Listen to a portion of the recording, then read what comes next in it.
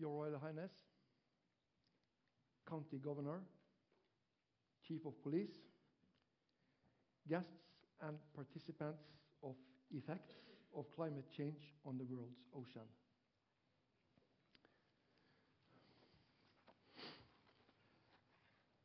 As we are gathered here in Bergen, fisherman Holger Pedersen from the iconic Lofoten area is worried. He is an experienced participant in the traditional skreifiske. This seasonal fishery has for more than 1,000 years served Norway and the rest of the world with cod and stockfish. Now, Holger Pedersen sees changes. The cod is heading north and the season shifts.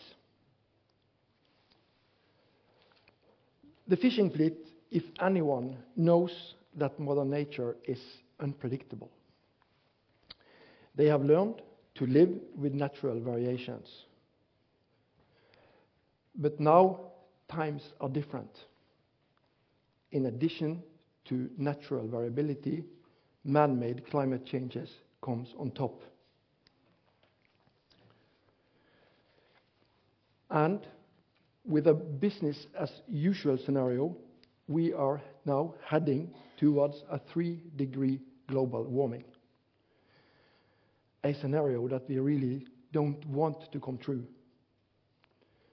However, changes will affect us in any scenario. Our ways of living, where we settle, what resources we will come to depend on.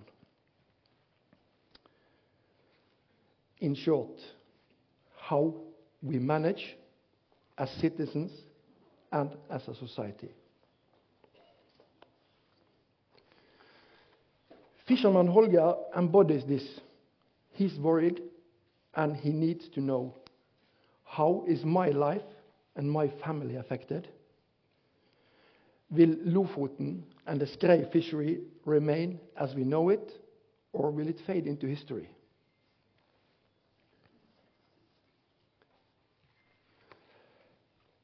1,000 kilometers separates Bergen and Lofoten, but never has this distance been shorter. Because some of the answers that Holger seeks may be addressed here in the coming days. This conference, your knowledge, your work, and not least your solutions are in highly demand. The urgency is unquestionable.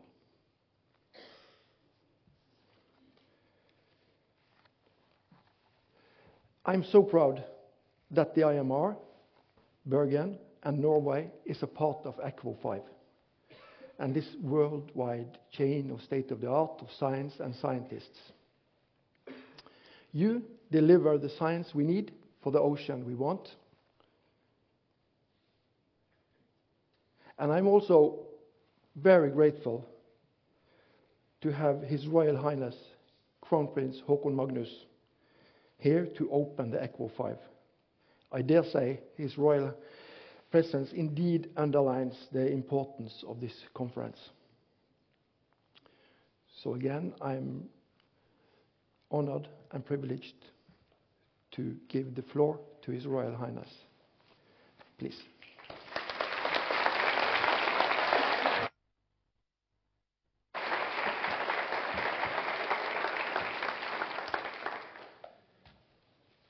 County Mayor, dear participants, please join me in a short imaginary trip. Try to see yourself standing on an endless white surface on a crisp and clear morning. The world around you is completely covered in snow and ice. Everything is white. You are in the middle of the vast ice cap. The horizon ends in a light blue line slowly transforming into the bluest shade imaginable.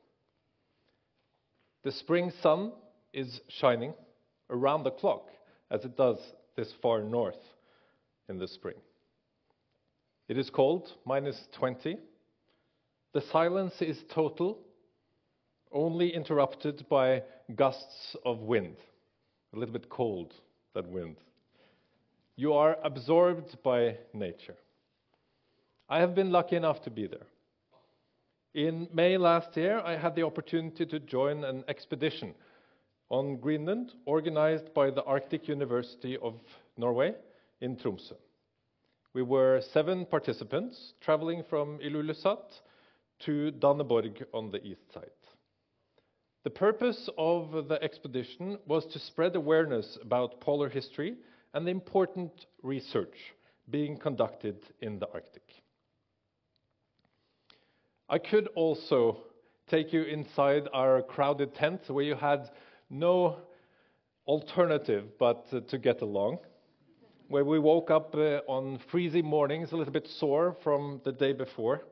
I could describe the stiffness in my arms, or especially actually in my hands, some of those days. Still, what I remember most vividly is the feeling of being alone, embraced by this gigantic, enormous nature. Knowing that under my skis there were 3 kilometers, 3,000 meters of ice. I'm sure that many of you have similar experiences with the ice and the snow, with the cold, with harsh environments in the Arctic or Antarctic. Many of you have perhaps felt the powerful presence of wildlife either on land, on ice, or in the ocean. The feeling of being surrounded by nature, of something that feels endless. Yet it is not. It is possible to cross Greenland in 2 weeks on skis and with kites. The enormous mass of ice is not infinite, as we know. It is melting. And I imagine that all of you, like me, are afraid to lose the feeling of nature's magnitude, the feeling of connecting when you immerse yourself into nature. For me, being in the wild, at sea, in the snow, in the forests, the mountains, it's existential. It is the feeling of being at home. These are defining times where we need science more than ever. We need the knowledge, the numbers, and the thorough studies. We need wise and concerned scientists in our collective search for truth. And I'm glad that you decided to organize this conference here in the city of Bergen at the vital west coast of Norway. Norwegians have for centuries been a nation living by and off the ocean. And Bergen was and is a natural hub for everything connected to the sea. Effects of climate change on the world's ocean. ECWO is the 5th symposium in the series. Your name and the conference theme has never been more essential. It is impressive to gather more than 500 scientists and participants from almost 70 countries. It says something about the importance and the scope of this conference. My congratulations go to the organizers and especially to the Norwegian Institute of Maritime Research. Climate change has a wide range of effects on the ocean. And here are some of the major findings related to our near waters. The Barents Sea is one of the ocean areas most heavily affected by global warming, and research shows a marked reduction in ice cover. There is an increase in the production of phytoplankton due to the decreased ice cover and marked northernward distribution of range of fish species, including cod. Further south, the cod stock in the North Sea and along the Norwegian coast is declining as the temperature is getting too high and suboptimal for the reproduction. The sugar kelp forests outside southern Norway are already strongly affected with dramatic die-off due to warming. In the last IPCC report, kelp forests were among the most at-risk ecosystem types, only surpassed by warm water corals. This illustrates the great span in the challenge, that climate change affects both the tropics and the polar ecosystems. Knowledge and research must be at the core of how we deal with climate change. You, our researchers, make the critical knowledge accessible. Your work enables us to create a sustainable future because you give us the means to make the right decisions. Having forums such as this symposium is central to ensuring the dialogue between scientists and inspire great science in the years to come. And I am glad to see that there are many young scientists here today as well. Your conference is also an important part of the larger One Ocean Week here in Bergen. More than ever, we need meeting places like this, where scientists meet politics, business, public administration, and culture. Settings like this week in beautiful Bergen is a perfect arena for creating enthusiasm and hope. Over the last years, I have met many of your colleagues, and I'm often impressed by scientists. Your passion and your commitment to nature, and thereby to all of us as a global community. Your creativity, dedication, and persistence always inspire me. Thank you for your hard work, and I wish you a fruitful symposium. Thank you.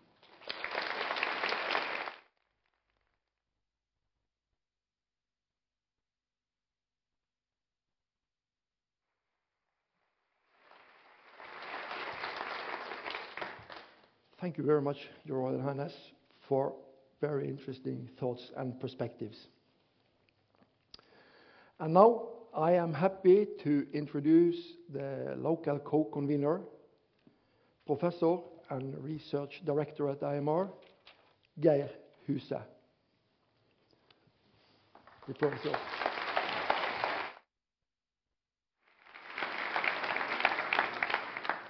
Thank you, Gunnar. Your Royal Highness, Excellencies, ladies and gentlemen, it's great to see you all this morning.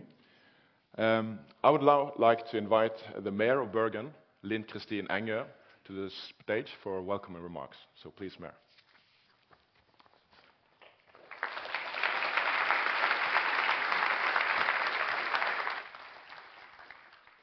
Your Royal Highness, dear everyone, it is such a pleasure to see that so many have traveled to our city between the 7 mountains, and I wish you all a warm welcome to Bergen.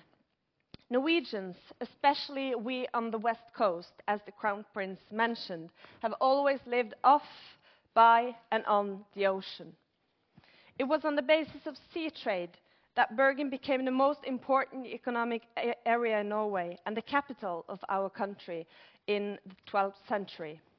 In the mid-13th century, Bergen also became an important European trade city, as Bergen became part of the Hanseatic network, a network that at its height included over 170 cities and ports worldwide.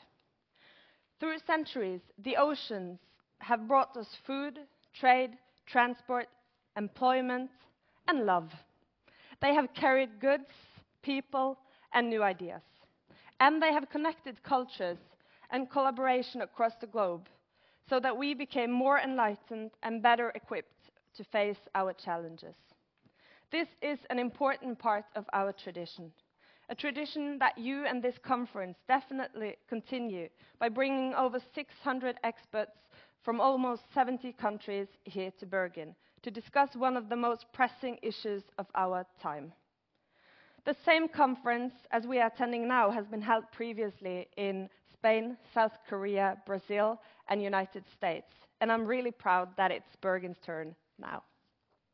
Through 19 sessions over 5 days, you will improve the understanding of how climate change affects and changes the ocean's ecosystem and what we must do to save them. As you here today know, perhaps better than anyone, our biggest ecosystem is in danger, and its time is in short supply. If we are to continue our history of living with and by the sea, we must change how we treat our ocean. The oceans we have to save are enormous, but so are the opportunities that lie within. Opportunities that can give us energy, food, and life for centuries to come. All this is possible if we choose to pick the right way forward and succeed in protecting our common treasures. But action is urgent, and it has been for a long time now. The number of human beings increases every day. The sea level is rising, and our way of living and using resources exceeds our planet's tolerance. One of Norway's most known writers, Bjørnson, who died 113 years ago, once wrote, "Of all nature, the ocean has the most to tell." Now we know that to be true. Life on the planet is far from fully discovered. Just under 2 million animal species have so far been described by science, but it is estimated that there are around 10 million multicellular organisms. The greatest discoveries await in the sea. Forms of life that we did not know existed until recently are constantly being discovered in the ocean.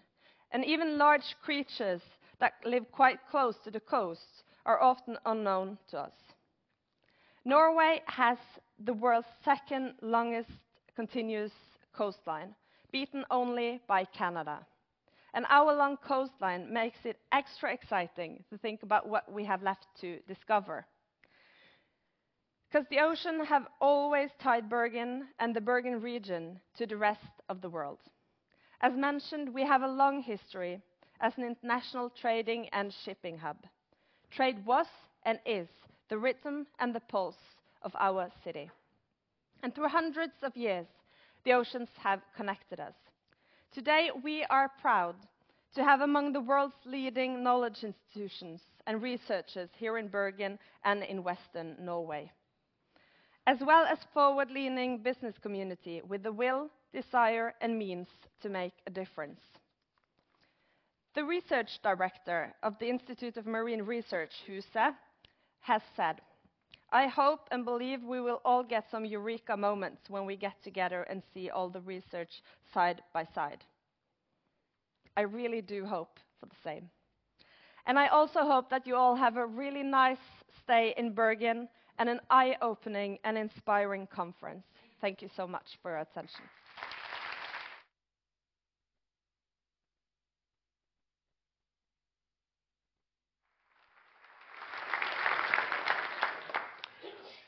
Thank you very much, Mayor, for that inspiring welcome address. So the effect of climate change on the world's ocean was launched in 2008 in Gijón in Spain by the International Council for the Exploration of the Sea, ICS, the North Pacific Marine Science Organization, PICES, and the Intergovernmental Oceanographic Commission of the UNESCO, IOC, and to address the urgent need for information on changing seas. Since then, we've had 3 more symposia in South Korea in 2012, in Brazil in 2015, and in Washington in 2018. And now we meet in Bergen. So the ACFO conferences has been of very high quality, and this year, and very well attended. And this year, we have actually managed to gather 760 participants, of which a third is actually online. So this whole meeting is also streamed. So the Intergovernmental Panel on Climate Change, IPCC, recently concluded that the science now document the climate is changing faster, and the impact is stronger, and the conclusions are with more certainty than previously reported. So the theme of this conference has never been more important. And science has a critically important role in providing information about the effect of climate change on the world's ocean ecosystem and human livelihoods, ecosystem resilience to change, and effective mitigations and adaptation measures. And these are core themes of this conference. And having meeting places such as ACFO is critical to facilitate dialogue, to introduce new ocean professionals to the science community, and to inspire great work in the years to come. So, as in the previous years, ECFO 5 is organized jointly by a local organization and 4 international organizations dealing with the ocean. So, IMOR has already been introduced by CEO Nils Gunnar, and now we would like to have the 4 organizations, representatives for them, to the stage to give us some introductory remarks. So I would first like to welcome Dr. Sonja Batten, Executive Secretary for Pisces, to the stage. So please, Sonja.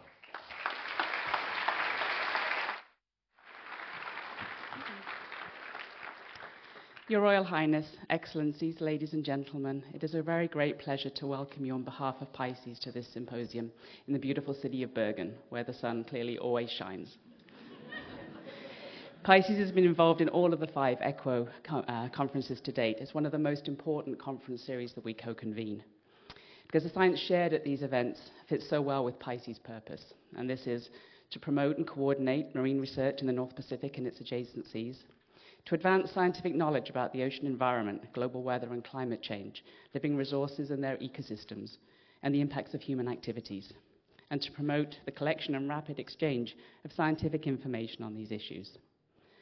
And although Pisces focuses the North Pacific, we know that there really is only one ocean, and the issues facing it and us are global in their scope, and they need global conversations, actions, and solutions. I'm very much looking forward to hearing progress on these through this week from all of you. Before handing over to my colleagues to give their welcome, I wanted to share a message with you from one of the planet's greatest ambassadors. During our planning, we reached out to Sir David Attenborough. We were aiming high, no offense to our excellent keynote speakers. And I received this reply: "Dear Sonja Batten, I'm greatly complimented that you should invite me to speak at your conference. I regret to say, however, that being now 96 years of age, I am no longer able to accept such invitations. Nevertheless, I wish the conference every success in its deliberations. Yours sincerely, David Attenborough." This is my favorite rejection letter, and I have had a few. But I too wish us every success this week. Thank you for coming to ECWO 5.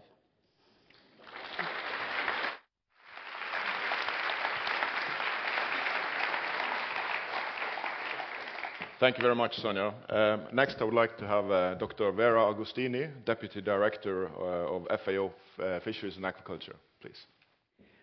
Your Royal Highness, Excellencies, colleagues, friends, it is really a pleasure to be a part of this opening ceremony.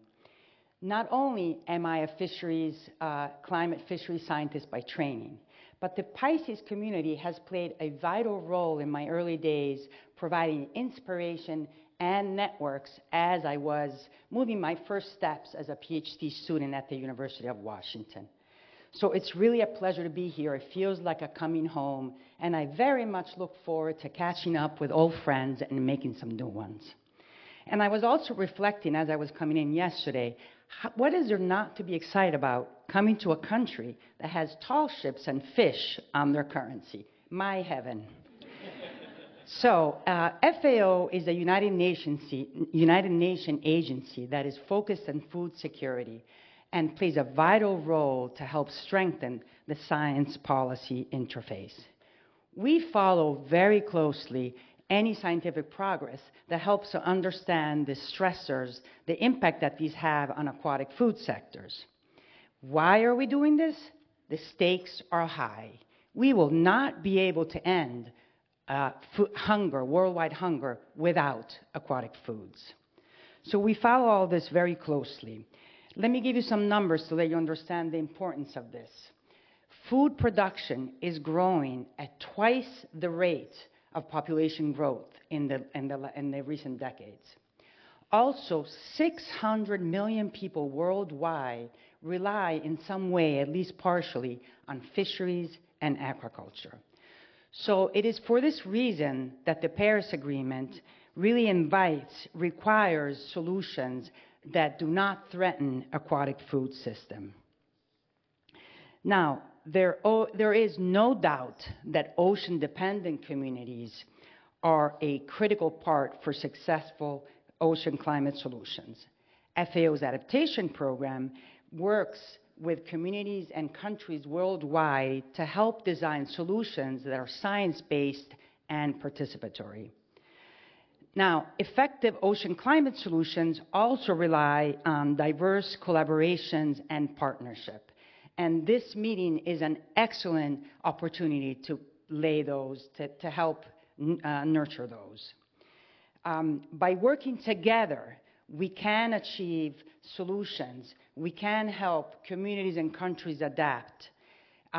This is critical, and we're here. This is fantastic. It's a great opportunity to do that, and we will be able to ultimately achieve what FAO calls a blue transformation. I look forward to the conversations in the next few days, and I wish you all a successful meeting. Thank you.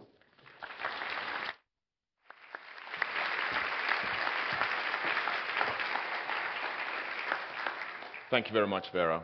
Next, we'd like to have Dr. Henrik Ingvaldsen, Head of Center, IOC UNESCO, please.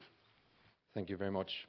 Your Royal Highness, Excellencies, ladies and gentlemen, on behalf of the Intergovernmental Oceanographic Commission of UNESCO, a warm welcome to all participants to this 5th International Symposium. The IOC Secretariat is proud to have been co-organizing these symposia since the first, which you already heard, was held in 2008 in Gijón in Spain. This symposium is important to us as the United Nations agency for supporting global ocean science and services. We strive to connect science to policy and strengthen the full value chain from research to solutions for the ocean. I'm confident that this symposium will connect disciplines, facilitate new partnerships, and co-design of innovative research on the effects of climate change on the ocean. It also gives opportunities for new engagement of the scientific community, that's you, and of the science community, which is you, in this value chain from research to solutions for this ocean we want and need. And as already pointed out, time is short. It's very encouraging to see that several programs and projects of the UN Decade for Ocean Science for Sustainable Development are already presenting their science at this symposium. It's a pleasure to be here in Bergen, and it's also an opportunity, I think, to express acknowledgement to Norway for its strong and outstanding international commitment for a healthy ocean at many levels and in many fora. I wish you a successful conference. Thank you.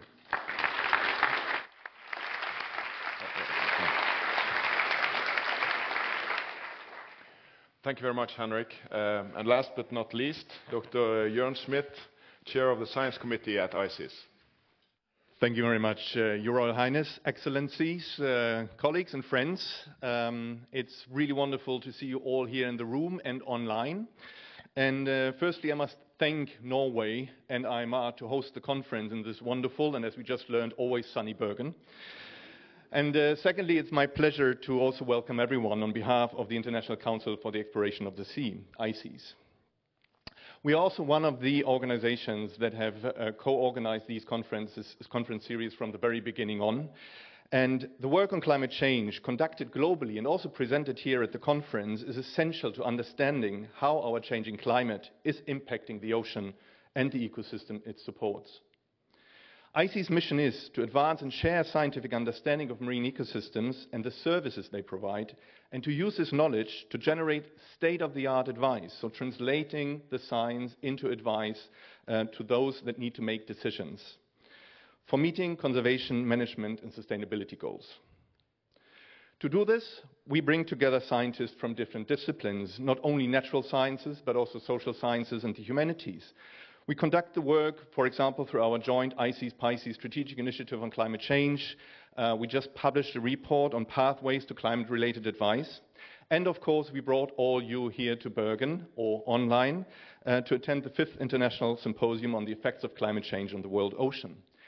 And we already heard that there are a lot of early career scientists in the room, and we actually have over 300 registered early career scientists to the conference, which is almost half of all of the participants. Promoting and supporting the work of early career scientists is key to our work, and our organizations have collaborated to support the travel of 65 of those early career scientists to attend this conference. Only through collaboration we can improve our understanding of climate change effects, explore effective mitigation and adaptation strategies, and lay the scientific foundations to ensure the long-term sustainability of our oceans and the valuable resources therein. So thank you very much that you're all here and share your science and exchange. And I'm really looking forward to this week of scientific exchange and networking. And thank you very much.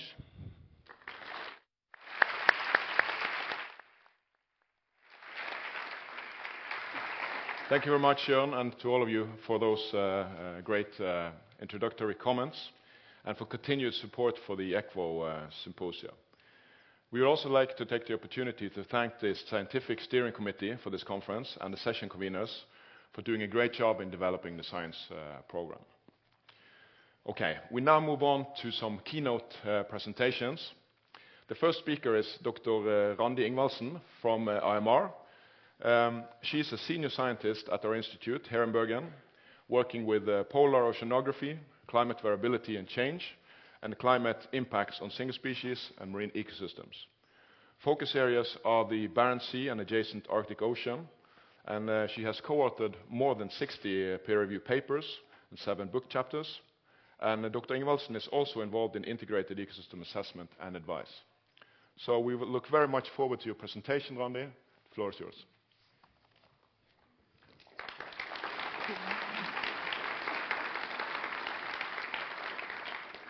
Your Royal Highness, Excellencies, dear participants, it's a great pleasure for me to have this keynote today on Atlantification and borealization of the Barents Sea and the adjacent Arctic Ocean. The Barents Sea lies north of the northernmost part of the Norwegian mainland. It is bounded in the south by the Norwegian Sea and in the north by the Arctic Ocean. The yellow to purple colors on this map show mean sea surface temperature, and it's used as an example to show that relatively warm Atlantic water comes in from the North and North Atlantic and then flows through the Norwegian Sea and the Barents Sea, while it's being cooled on its way due to heat loss to the atmosphere. When it comes into the northernmost regions, it flows under the sea ice, which is shown in this figure by the blue to white colors. The Barents Sea can then be visualized or viewed at as having 2 domains, a warm southern warm Atlantic domain characterized by the relatively warm Atlantic water coming in from the south, and a northern Arctic domain, which is characterized by the seasonal sea ice cover. As you've heard, there are large changes in this sea ice cover. There's strong sea ice loss in winter in the Barents Sea, and I just emphasize this is in winter. It's not the summer sea ice cover. That's most dramatically changing in the Arctic. The thin green lines here show observations. It shows this very strong negative trend over the last 45 years. The thick lines are model projections. The historical model projections don't really fully capture the decline, but it show a negative decline. What the red and black lines show, the projections into the future, they show that the sea ice loss will continue, although the rate and magnitude of this will obviously depend on which kind of emission scenarios we choose to follow. There are also large changes in warming in these northern regions, both in the ocean and in the atmosphere. This figure here is exemplified by the atmospheric changes. This shows decadal mean sea surface temperature trends. It's yellow or red, it's positive in the entire Arctic, so there's warming in the entire Arctic, but the largest changes are actually occurring in the northern Barents Sea and the adjacent Arctic Ocean. This is in the region where the Atlantic water is sitting closest to the sea ice. So, what changes do we see in the Atlantic water coming in from the south? The numbers on this map show decadal trends, again, in the Atlantic water temperature. They are positive all the way from the south, meaning that warmer water is coming into our region, but the trends are increasing, or there are largest trends in the north, meaning that the warming is actually amplified through our regions before entering the Arctic. This is because an atmosphere, warmer than before, cooled the northward flowing water less efficiently. And it means that more heat is brought into the Arctic by the Atlantic water. So, if we want to look in a little bit more detail on the Barents Sea, what do we actually see? What is the characteristics? This southern Atlantic domain has become warmer and it has expanded. The northern or Arctic domain has consequently become less, a bit smaller, and with less sea ice. But there are also important changes in the water column. And what you see on the top towards the surface in this figure is that there are different water layers in the water column. These are different water layers that actually separate the sea ice from the Atlantic water, which is further down in the layer. And what we see is that there is a weaker stratification between these water layers. And what is stratification? Stratification or layering occur due to different density of the fluid. It's more easily visualized in cocktails than in water. But the point here is that weaker stratification between more mixing between the different layers. So if we return to the Arctic, what does that mean then? The weaker stratification means that more heat is brought from the Atlantic water, or more heat from the Atlantic water will reach the sea ice. That means again that there's less sea ice. Well, less sea ice actually means a weaker stratification again, meaning that this is a loop, a feedback loop, right? So it starts and it will keep going. If we then add to this that with less sea ice, more heat is absorbed from the sun in summer, which again causes less sea ice. So there really are powerful feedbacks in this region. That's the point. These powerful feedbacks amplify the warming and the sea ice loss, and that's why we see such large changes in the Arctic. This then causes the ice-covered, cold and stratified Arctic domain to more closely resemble the warmer and ice-free Atlantic domain, and that's why we call this term Atlantification.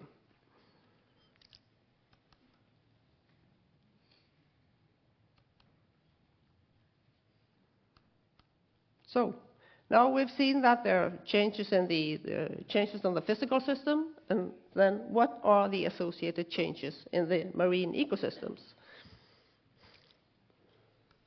If we start with the species associated with sea ice, the sea ice is reducing, which obviously has very clear negative consequences for the species associated with it. So there is a clear habitat loss for the ice-associated species, which is dramatic. The situation is slightly different if we then look at the pelagic systems and the water masses further south in the Barents Sea. The primary producers production has increased. This figure shows primary production over the last 20 years in the Barents Sea. The point is that less sea ice leads to more open water and a longer growing season for phytoplankton, which then give in return a strong increase in net primary production for the last 20 years, for the period where we have data.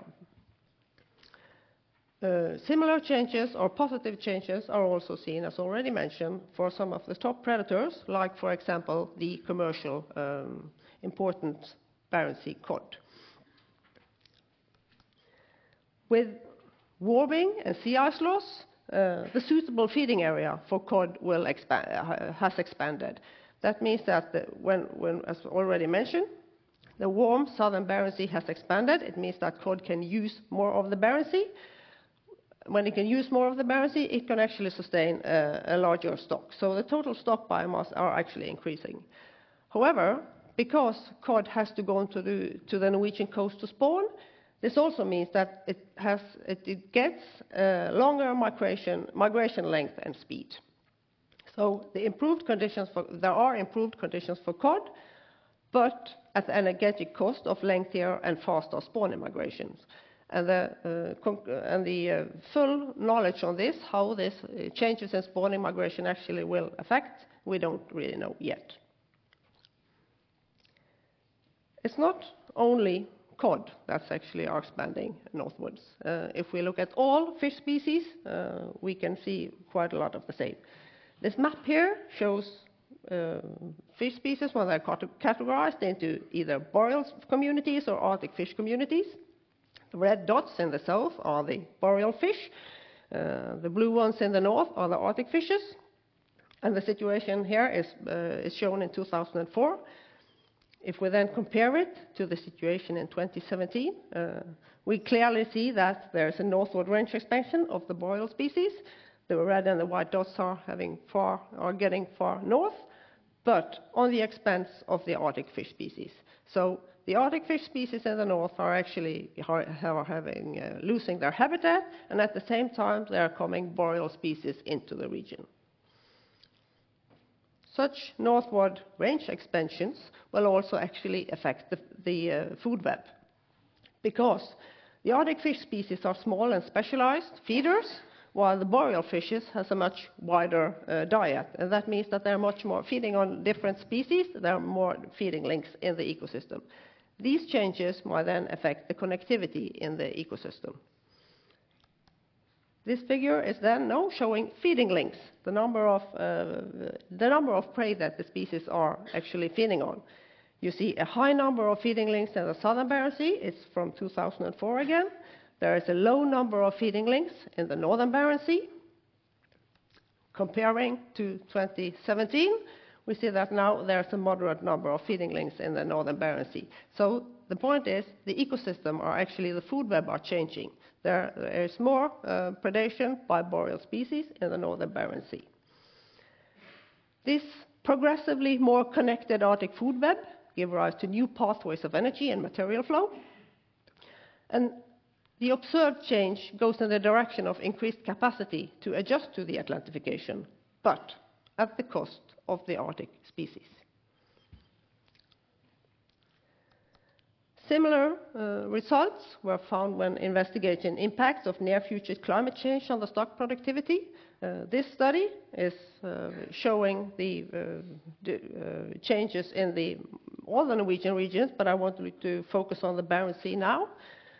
What it shows is that the Arctic stocks involved in this study, that was polar cod and snow crab, will likely be negatively impacted in the near future, while the boreal stocks are predicted to do well, at least as I said, for the near future. In the near future. That brings me to the summary. The oceanic changes in this region include warming, sea ice loss, and a weaker stratification. And the changes are to a large degree caused by a stronger influence of the Atlantic water. The processes involved in this include warmer Atlantic water coming in from the south, less efficient cooling of the ocean when this Atlantic water is flowing towards north, and then very powerful feedbacks amplifying the warming and sea ice loss in the sea ice region in the northern regions. If we look at the ecosystem, this figure shows the northern Barents Sea in the past and at present. So the impacts of the Arctic ecosystems associated with this Atlantification. Higher production in the regions that are becoming free of ice. Northward expansion of the boreal species, that's why we call it borealization. Reduction of the Arctic species. And a more connected food web. So, what about the future? What do we expect for the future? We know it will be warmer and with less ice. We think it's likely that the Atlantification and the borealization will likely progress. But the magnitude and the speed of the changes are associated with uncertainties. Of course, depending on the scale of the climate model, which scenarios they are forced with, and the adaptations of the ecosystem. Thank you for your attention.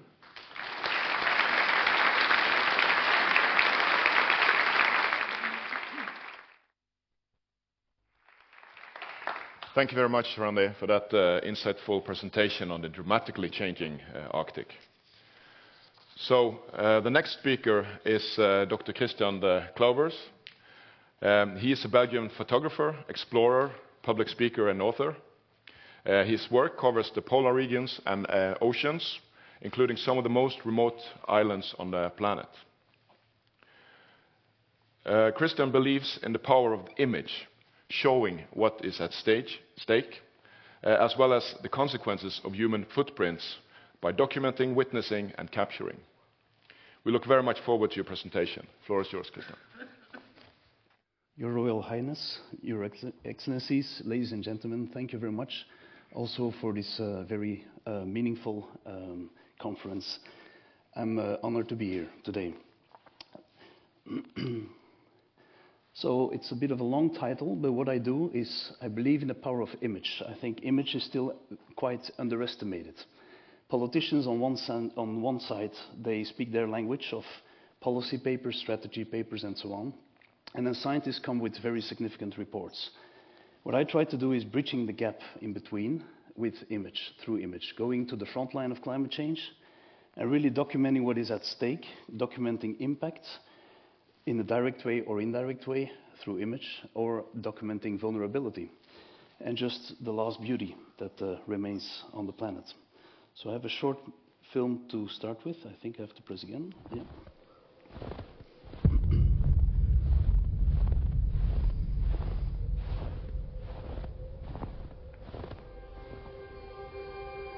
My name is Christian Clauwers. I'm an ocean and polar photographer with a mission. Nature is who we are. Curiosity drives me to explore wild, remote places. In this vast silence, I feel at home, filled with passion and gratitude. I contemplate my place in the universe. I recharge. This is my way of life. Everything started when I entered the Svalbard Global Seed Vault, a bunker in the high Arctic drilled deep into the permafrost to preserve the global biodiversity of our food crops for future generations. The ever-increasing tension between man and nature immediately struck me. It became my life's goal to explore this relationship and tension, to document impact and to raise awareness.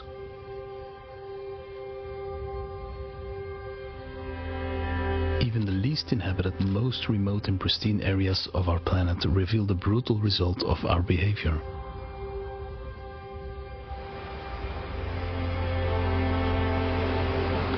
Our lives depend on the ocean and on polar regions. They are vulnerable, indicating change and human impact. This impact affects us all.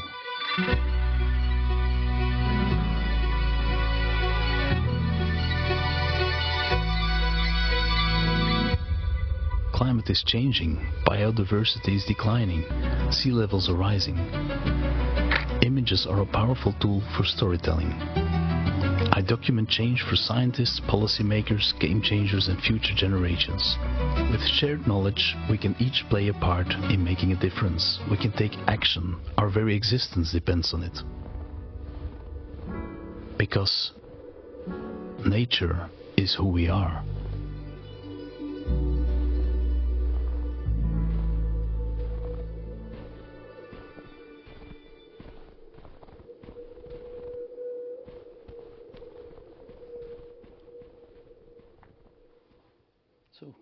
Power of image.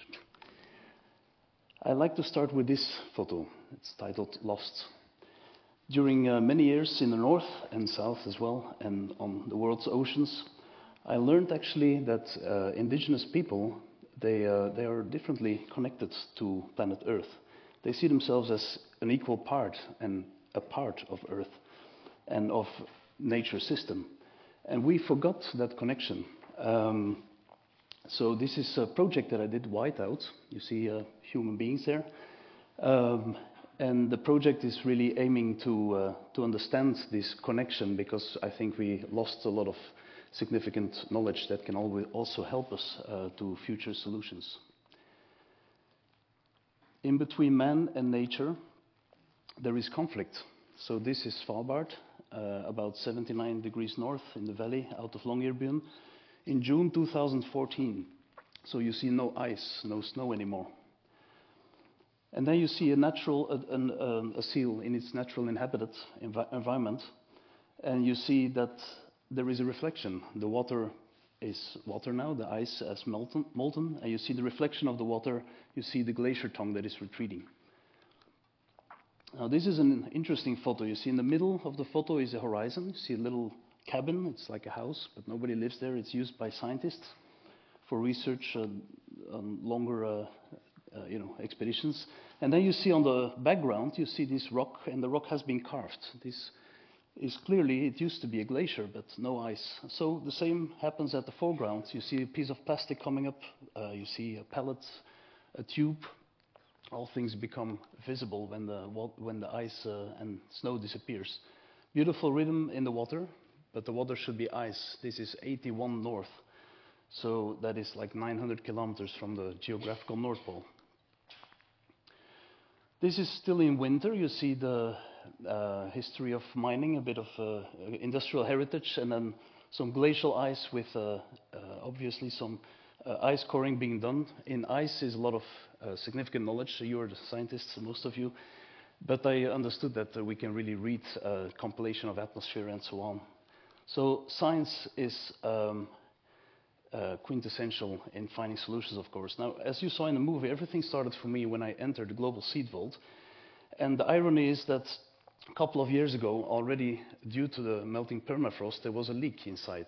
Luckily, no seed varieties were contaminated or touched by water. But so this is the door to the most important room for our food security, biodiversity for future generations, your great-grandchildren. Fauna and flora is declining due to climate change. Now I took this photo with an extreme wide angle, not only because the room is, okay, it's a deep room, but it's not that large. The complete, so I took it because you can already see that there are cooling, there is artificial cooling because -17 is what we need for the seeds. And 130 meters deep inside this permafrost, already it's only -10. So everything is getting warmer, the permafrost is thawing, and water is dripping in. This is the most complete collection now of gene banks worldwide of food varieties, and contains now of 1.2 million varieties, and the complete capacity is 4.5 million. You see on the left the complete seed varieties of what is growing on the Canadian soil. So in the beginning they saw it more as a symbolic deposit, and then we soon understood that it's essential to safeguard biodiversity for the future. And as you see, it also surpasses geopolitical tensions. You see the 3 wooden boxes of the People's Republic of Korea. This picture is titled Into Eternity, because we still discover species, fauna and flora, also plant species daily, on a daily basis, and we don't know how much capacity we need, so we don't know if this 3rd room, there are 3 rooms in total, will be ever filled. Now, last year I was assigned to make a database, a photo database for the Green Islands, the Grenouille Oyen 2030. This is a roadmap in the Lofoten region. I was assigned by Lofoten Rade to document what is Lofoten about, but also how coastal communities are living in relation to the ocean, to water, to nature. So I joined during 3 months on every level of society. I joined fishermen. I understood that there are only a few people left who can really smell when the dry fish is ready. And during the introduction was also told, climate is changing. The cod, the skrei, the winter cod, is retreating north, so fishermen have to get out really deep into the ocean. This man, he used to smell when the fish is ready, and he told me climate is changing. The winters are getting more wet. Summers are wet as well. Less snow. The quality of the air, the humidity, everything is changing. So I took a photo such as these to show you how this is taken on Rust, the island of Rust. And I show by this photo how society is really reliable on fish. You see the stockfish hanging on the wrecks, and then the houses are actually quite far, but I show them on the wrecks. Stilt houses. People are really living on a very small piece of land near the sheer cliffs, and you see a thread of water, the water that they rely on. Then I also understood that this is on policy level. I understood that the length of the ship decides the amount of tax people have to pay, so they build the ships very deep, very wide, and not really aquadynamic. So this is maybe a message that I want to bring towards Oslo or something. Sorry for that. Let me bring you to the other side of the planet, Antarctica. This is not only the first emperor sighting, which you never forget, but it shows you vulnerability, but it also shows a bit of a sad emotion. This is exactly what I want to bring through my footage, through my image. I want to evoke emotions, make people think as well. This is named the Penguin Party. Some Adelie penguins on a beautiful piece of ice. And then climate change comes up. And everything that is drifting north goes to warmer water, but also saltier water, and it's a process that speeds up. And the next crack is already there, visible. This is an Adelie penguin on sea ice. It's called La Solitude, loneliness. This is a direct way to show what is happening, because what I show you here is a piece of glacial ice that has rotated 90 degrees, and before this rotation, I show you how water warms up really, really warm and quick daily and cuts into the ice. Before it turned around 90 degrees, these were horizontal layers. Now I can take a photo of a penguin, or I can take a fragment of a penguin to show you the beauty of this animal. It looks like a Picasso. Look at the shapes and the colors. So I want to show beauty. People see, but they also have to look. This is a fragment of the largest king penguin colony on South Georgia. I saw a similar colony on the French islands in Kerguelen and Crozet in the South Indian Ocean. I also made a book project that is a dedication to the ocean. I sailed all oceans, one ocean, but all the corners. This is a photo I took on the equator, showing the bluest blue that you can capture in a natural way. I'm a documentary filmmaker or a photographer filmmaker. So I want to show really what I saw. This is the bluest color that I could capture ever. So this is the virtue of a lot of patience. This is one of the photos I shared with a scientific database, also this one. Flying fish, flying squid. When I took this photo, I didn't even know it existed. And here I show you how gravity pulls after like 8 to 12 meters flying, but it's actually really the speed that makes it through the lift, make the animal possible to traverse this distance, and then it becomes heavy, it's falling down. And I showed how with its tail it still gains a few meters. This is Orca type D, quite rare, I understood. So marine biologists, they always get very exciting. So I took this at something like 55 south on the French Antarctic islands. The most remote island of the world, inhabited island of the world. It's not Pitcairn, this is Tristan da Cunha, and a population of 264 people. And I learned from them also this balance again between man and nature. They live by the rhythm of the day. They have a complete different understanding of society and of their role in nature as well. So this is one stratovolcano, and actually likewise Lofoten, there is only a little bit of land to be populated. It's very, sheer cliffs. And they have two sources, potato patches at the right.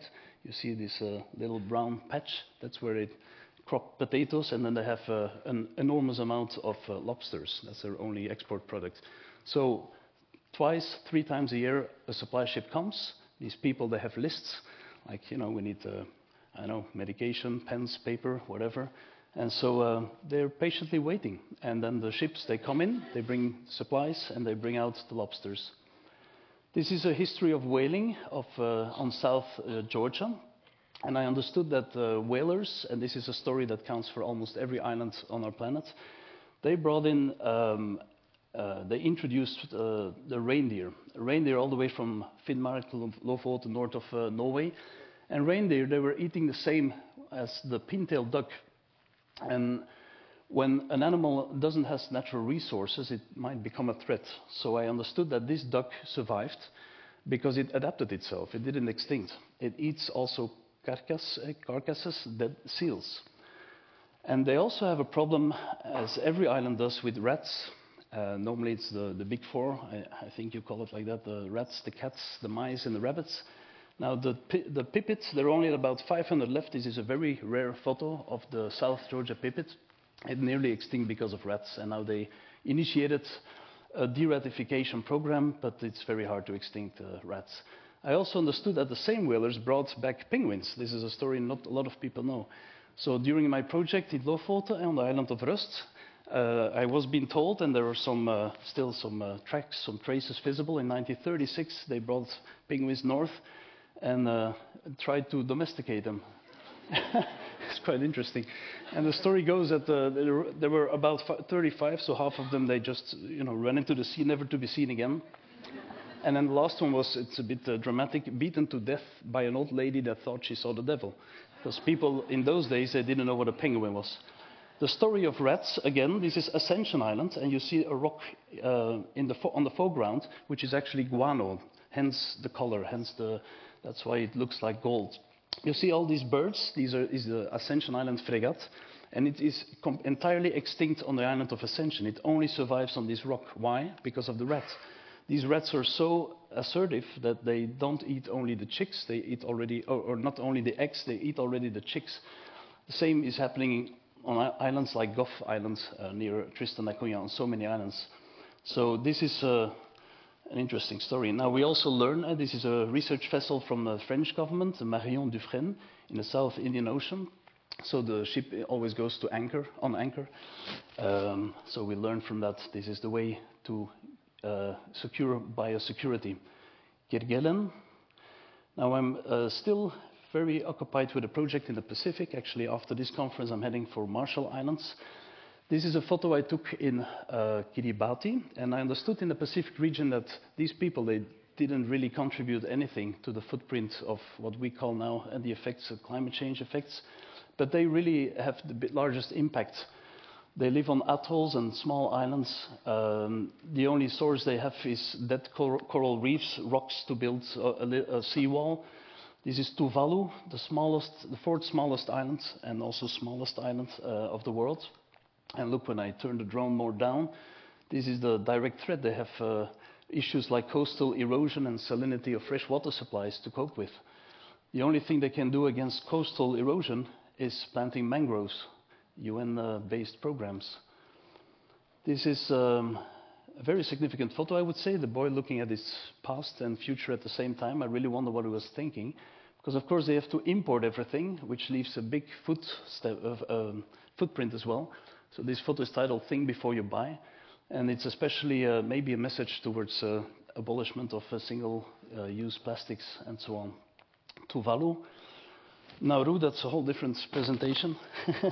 This is, in brief, a story of ecocide. So on a very short term, half a century, they excavated all their natural resources and polluted their natural environment to that extent that you can't do anything anymore there. So this is, in brief, a story of a family. They told me to go to relatives living on other atolls. 100 years ago, they were at low tide until their ankles in the water. Now it's almost the knee.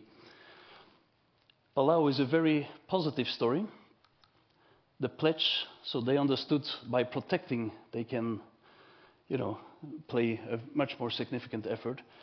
So I also document science. It's important to be part of research teams. So this is a plankton net, and we saw that 300 meter deep. You see all the little colors, the blue, the orange. This is all microplastics, and still the ones that we can see with the bare eye. So oceanography, basis of understanding water, and anthropological carbon footprint, and all other variables are measured in these labs. This is an Argo float, Argo initiated by the United Nations as well, very significant. I love this program for the fact that worldwide people can access these data. So this is also crucial to share knowledge and data, and that's why I want to thank you all for being here today. So thank you.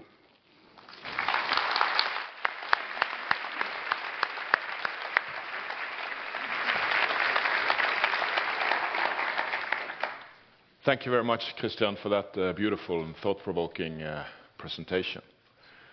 We're getting towards the end of this session, but I still have some more practical information to give you. There are a lot of events here in Bergen today, and during the rest of this One Ocean Week, 150 events altogether, so it's busy. So our dignitary guest will have to leave us now. I would like to thank His Royal Highness for taking the time to join us for this opening conference, and to share his reflections and experiences. It's very inspiring to us. So all rise, please.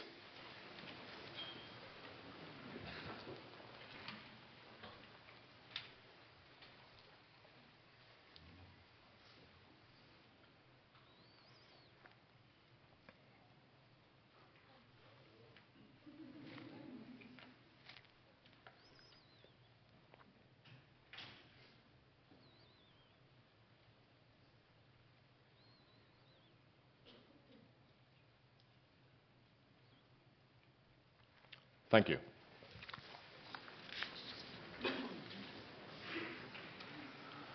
Okay, so a little bit of practical information before the coffee break now. Here up on the screen you see now the program for today. We will have sessions 9, 10, 11 and 13 going in parallel. I really hope everybody has been able to download the Hoover app to your mobile or tablet. This is really key for a successful meeting. You can of course use the web page and the program there, but the Hoover app is certainly to be preferred, and you can also there see the other participants. You can interact with them. There is a welcome reception this evening at 6 o'clock, 6 to 8. It's in that tall ship just across the street and to the right. You can't miss it really. Please be there on time. It's going to be a little bit of a logistical challenge to get people on board, but we should manage. And this vessel just came back from a 20-month circumnavigation on a Saturday. So it's been out there sailing and then doing science. It's been a great expedition. Tomorrow there's a poster session here at 6 o'clock, and they put up the walls after we end today. So please put up your posters tomorrow morning. And there should be a code on the board somewhere matching your poster code. So we hope that. And they're organized by the different sessions. We only have one handout object for this conference, the Moleskine notebook with the ECVO sticker on. And I hope you like that and use that. And note that in the envelope in the back there are 2 drink tickets for tomorrow's poster session. So very important, bring those. We also have a collaboration with the University of Bergen arts students. So there are various exhibitions here. There's a video exhibition out there. And there will also be built a sculpture outside in that room that we will be finalized by Friday. So we'll see how that develops. You can see it out on the wall there. And hopefully we manage to transport it in here. We don't know yet, but at least there will be an image of the final product. And the student will be inspired by what's going on here and the climate changing and all that entails. So, all the presentations from this meeting will be streamed. There is a microphone stand in the aisle of each meeting room. So, to give online participants a good experience, please go to the microphone and stand there and ask questions there. It's important, then they can hear it and they can see who is asking the questions. So it's really a good thing, and really urge you to ask questions, engage in discussions, etc. But please go to the microphone stand and get in line if there are many. We hope there are many people asking questions, if there's time. Tomorrow morning, the plenary will start at 8:30.